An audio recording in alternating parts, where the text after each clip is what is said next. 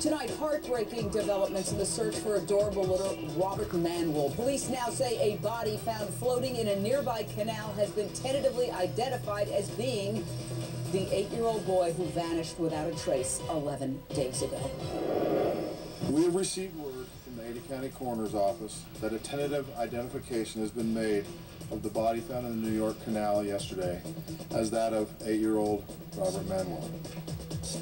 Officials say a positive ID is coming as soon as they receive and can confirm dental records. The coroner's report does not suggest a cause of death. That, according to officials, is pending investigation. Does this mean there is a killer on the loose? If so, who? The coroner's report also says the place of death is unknown. Do cops believe Robert was killed elsewhere and his body dumped in the canal? The body was found about 15 miles from the boy's mother's apartment where little Robert vanished. But that long irrigation canal where the body was floating passes less than half a mile from the mom's apartment. Could the body have floated the 15 miles? The child's body was found just 2 miles away from a home that was searched by cops over the weekend. We will analyze these key locations in just a moment. This grim discovery comes after an intense search that had cops digging up the backyard of a family friend and searching Robert's mom's home for evidence. The boy's troubled mother was spotted last night leaving the police station crying. She had not been seen at the daily police news conference for days. That led some to ask, where is Mom? What led police to search her apartment? What do you think about this tragedy? Give me a call straight out to my amazing expert panel. Terry Lyles, crisis expert and psychologist. Mike Gaynor, retired NYPD detective and president of East Coast Detectives. Brian Russell, forensic psychologist and attorney. Curtis Lewa, founder of the Guardian Angels. Boy, do we need you tonight, Curtis. And Wendy Murphy, former prosecutor and author of And Justice for Some. But first, on the phone, Dave Burnett, reporter with KIDO AM 580 in Boise, Idaho. Dave, I hate to even ask, what is the very latest? Well, as you know, the press conference is held by Boise Police Department stating that tentatively they have identified it as Robert Manwill. The coroner won't give a positive identification, a final one, until the dental records come through. But I think we all knew yesterday at about 1:30 here Mountain Time when reports came in of the fact that a body had been found in the canal. Everyone knew. There was no other young males reported missing anywhere in the Northwest. So I think everybody had that sinking feeling knowing that it was the body of Robert. And Dave, watching the news conference, the law enforcement authority there made a statement. I believe it was the deputy chief. And then as he was walking out, everybody asked, are you making an arrest? Is this a homicide? Answered. No questions have been answered, even as we've emailed or texted questions into PD. They have been very tight-lipped on this case since a week ago last Saturday. You know, Wendy Murphy, before we get to the whole who, what, where, why, how, which we've got so much of tonight, including Google Maps and sound bites, I just have to express my revulsion at, again, we are covering this. It seems like we lurch from one of these horrible stories to the next. Innocent, precious, young children like this boy. Look at his face. Look at that face of innocence. And they go missing and they turn up dead. And there is something wrong with this country that we are covering this so often. And we have to start looking at some underlying issues and not just covering the particulars of any one case, but saying, what can we do to protect our children, Wendy? Yeah, boy, I couldn't agree more. And they're often ending up in ponds and lakes and rivers. I mean, could you treat a child with more disrespect than to dump the body in a pond? I am so sickened by this. How many times have I said on your program, yet another case of yet another child dead from some horrifying circumstance? We still don't even know the details of how this child died. But I will tell you this, Jane, you want to talk about what we're doing wrong. I'll say this.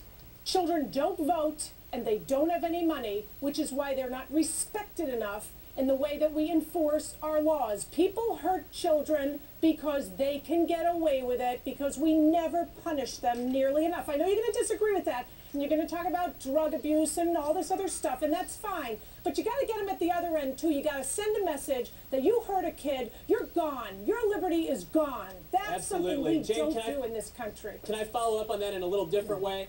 If we have billions of dollars to spend buying people's clunkers. If we have cash for clunkers, then we have cash for kids' lives. It is inexcusable that Child Protective Services across this country is as underfunded and understaffed as it is, and this is one of the more horrendous failures of Child Protective Services that you and I think, have ever covered.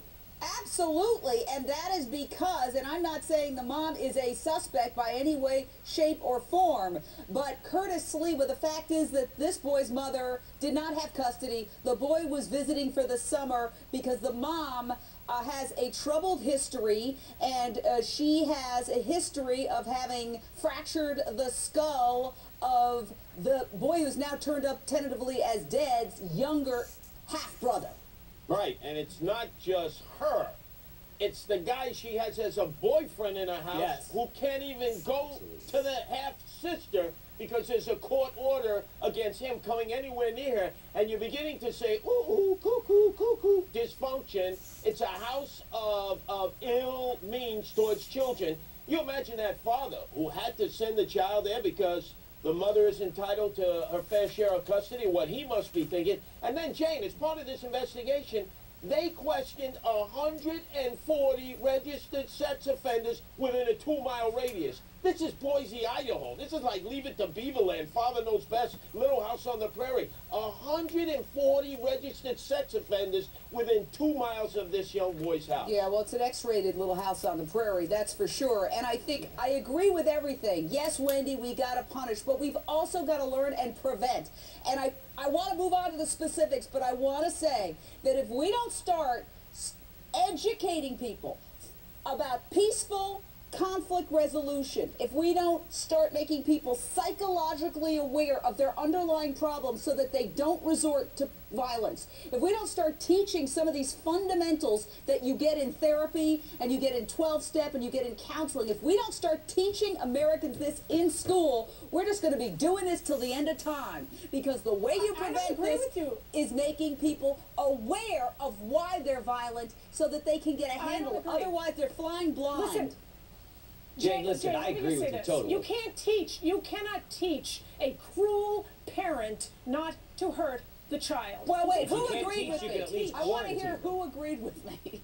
I agree with you, It's Terry. I agree, but I'll tell you, teaching goes with responsibility, you know, and I think that's why I agree with you. No, you cannot make everyone conform to education, but what you can do is if they don't conform, you can put restraints around them, you can put issues around them to protect them from these children. That's where, as it mentioned earlier, Child Protective Services underfunded. This is going amok, and we're looking around going, how could this happen again? We'll talk about this every week until something substantially changes. Education helps people who want to do the right thing and don't know how. We have a lot of people out there who are in that boat, but we got a lot of people, and Jane, you and I cover them all the time, who they know they know you're not supposed to crush your kid's skull, but they're putting their own needs ahead of their children. No, they're living with dangerous people. Blind. They're just one big ball of reaction because they're not self-aware. What therapy does is make you aware. Oh, I'm having this impulse because let me work on the underlying why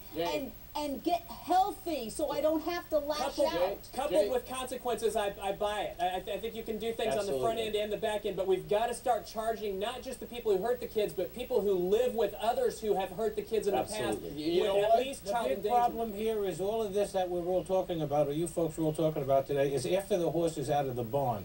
All of these cases that we come across, and we don't know what the disposition on this particular case is going to be yet, but all of these cases we come across with these children is because the children are vulnerable, and most times the parents or the people, the guardians, are ignorant to facts. So education would be great, but it's usually after the horse is out of the barn. Well, that's why you got to start educating people young, the next generation of parents, to stop this. Because I personally am so sick of covering these tragedies day in and day out. It's giving all of us nightmares. It's awful, and we have to state that as opposed to just saying who, what, where, why, how. We have to state that we don't want to accept this anymore.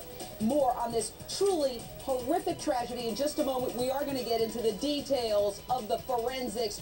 Who did this to this poor little child, this innocent child?